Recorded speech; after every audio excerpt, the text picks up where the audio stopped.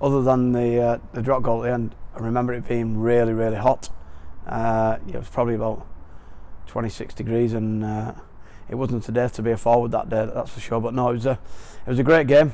We didn't have the best of first halves. What I do remember actually is half time. Tony Smith, he wasn't one to give stern talking tos at half time, and this time he did, and he was giving us a bit of a talking to. And I'm going to say, we were all glued onto it. Tony Smith and Adrian Morley let the biggest bit of wind come out of his bum I've ever heard in my life, and it just brought the mood up, and everybody just started giggling. And at Old KR's ground, they have these big old wooden benches, and it vibrated all the way around, and we just couldn't stop laughing.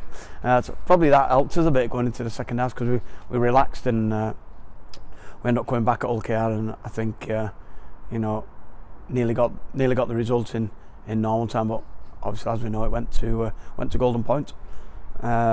What do I remember about Golden Point? Well, basically, we were in the huddle, and I said to the team, just get me to the halfway line, and I'll kick a field goal.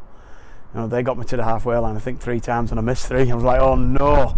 But in the end, we got the job done, and the middles were exceptional that day. It was, like I said, a really hot day. They went up that extra gear in extra time, and it was a fantastic relief to win it.